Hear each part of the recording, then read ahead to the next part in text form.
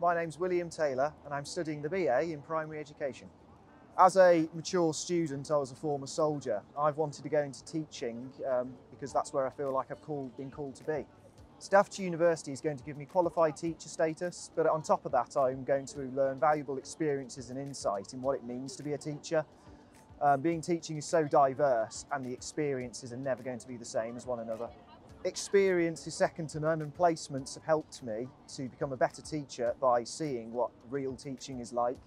Going to university and then a placement, it has informed how I learn and how I progress dramatically.